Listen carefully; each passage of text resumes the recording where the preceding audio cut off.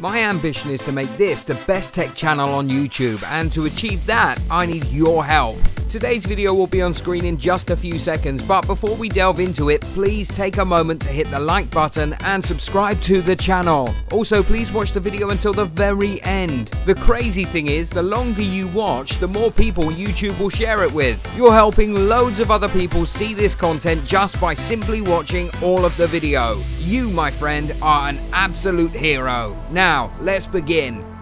If you're anything like us, you have our sympathy. Agonizing over what graphics card to buy can be absolute torture. But what do you need to know exactly before you spend all that hard-earned cash? Graphics cards are arguably the most important part of any build. So, where do you start? Well, we like to think of a PC as being a little bit like the Avengers. Hawkeye, the heart of the team. Clearly the motherboard, anchoring all the components together. Tony Stark, Iron Man, is the brains, and obviously a central processing unit, or abbreviated as CPU. Doctor Strange throwing random spells. There's your random access memory, or RAM for short. Vision has got to be that good-looking RGB lighting in your system. Thor generates electricity as the power supply. All those connector cables spread out like Spider-Man's web.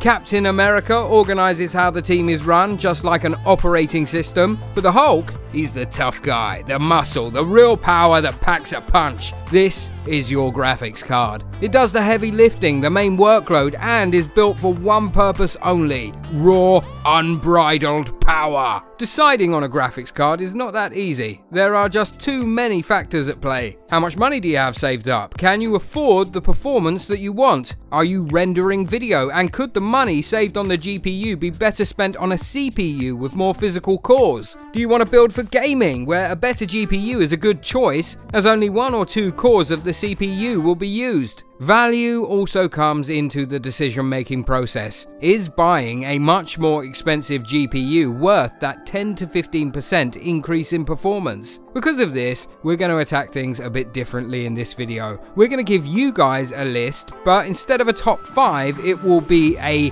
best in class. A bit of something for everyone, from kids to adults to those with a budget in mind, all the way up to the big boys, where the price is just not an issue. Best bang for buck GPU. If you're building an entry-level PC and want something a bit better than on-board built-in motherboard graphics, then look no further than the AMD Radeon RX 570. It is superb value at £130 or $150, and is able to run most modern games on high settings at around 60 frames per second. This is the card for those of us who are one step past Spider Solitaire, but one step before online gaming. The happy median, so to speak. Best budget GPU, the little engine that could. The Nvidia GTX 1660 Super, a brilliant card, one capable of slaying most games at 80 frames per second on ultra settings at 1080p. It is the grunt of the Nvidia range and awesome value for the price. If you don't mind the lack of ray tracing and are as happy as a pig in the proverbial not venturing into the land of 1440p or 4K gaming, this is the card you should be buying. You'll be looking to spend around £240 or $280 on this baby, so it won't break the bank, freeing up some funds to go towards faster clocked RAM or a higher quality CPU. An honourable mention goes out to the AMD Radeon RX 5500.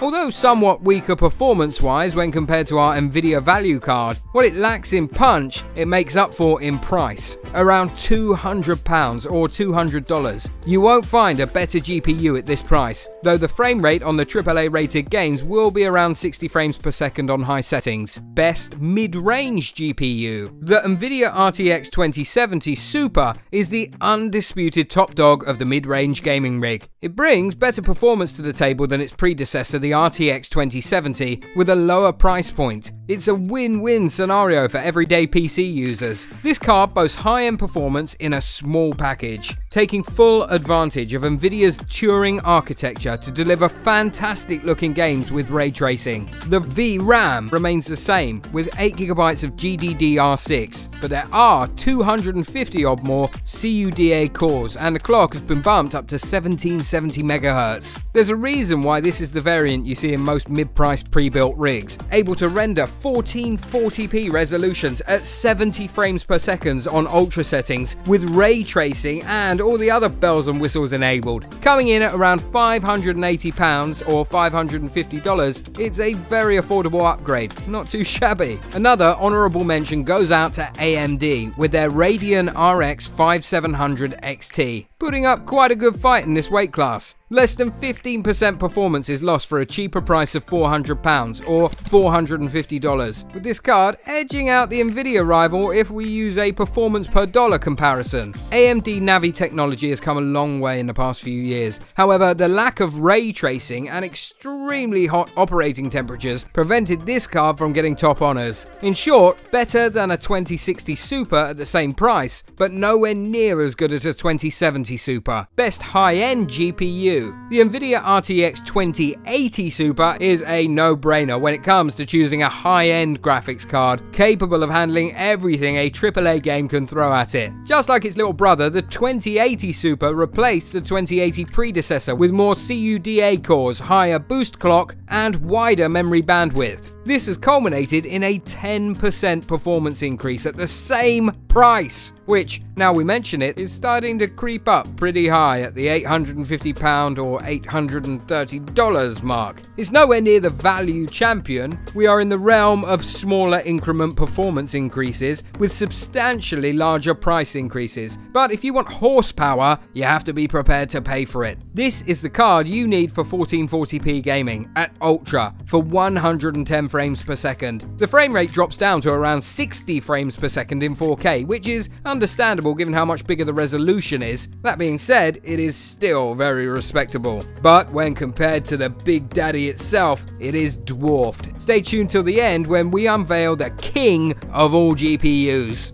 Best workstation GPU. The Nvidia Quadro RTX 8000 is a strange looking beast. A big, chunky card that on paper is the most powerful of all cards in Nvidia's stable. It may surprise you, however, that this card is designed to be operated in pairs, triplets, and even quadruplets in powerful workstations. That's right, this is no gaming GPU. In fact, it's horrible for gaming. Its main purpose is to drive the mind-bogglingly large number of calculations required to render CAD designs, computer-generated special effects, and other digital content creation functions, as well as scientific and machine learning. At over £6,000 a pop is most definitely out of your price range. Next, the rise of AMD. After being so prominent in the PC world, AMD fell from grace for a while. It's quite refreshing to see that the quality has improved in recent years, and combined with their successful Ryzen CPUs, AMD has seen a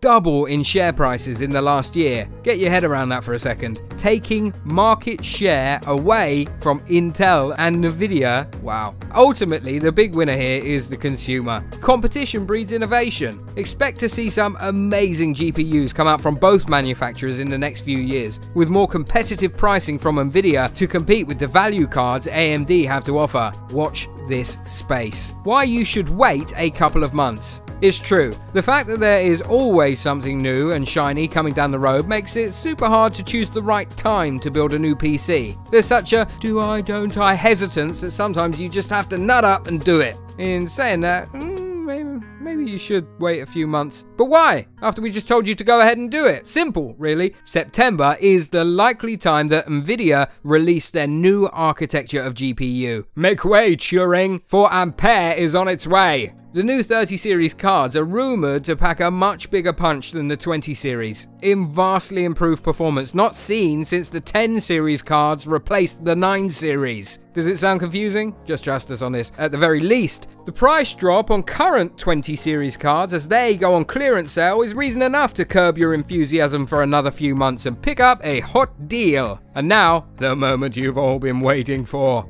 Best extreme GPU, the Big Daddy. There can only be one crowned king, one monarch to rule over all inferior GPUs. At the top of the heap, the very pinnacle of performance in gaming. We are talking about the Nvidia GeForce RTX 2080 Ti Founders Edition. They haven't made games yet that make full use of this monster of a card. It is the largest consumer GPU that Nvidia have ever made. Take this spec sheet as gospel. This This is the absolute best there is right now, at this very moment. 18.6 billion transistors, a boost clock of 1635 MHz with 4352 CUDA cores, 11 GB of GDDR6 VRAM with a huge 14 GB a second memory clock, the ability to power a max resolution of 8K. People, buy this card against their better financial judgment. You have to silence a lot of little voices in your head telling you no when you hit the go button to get one of these. It will set you back almost £1,700 or $1,330. You had better have a 4K monitor to fully utilize the power this card contains.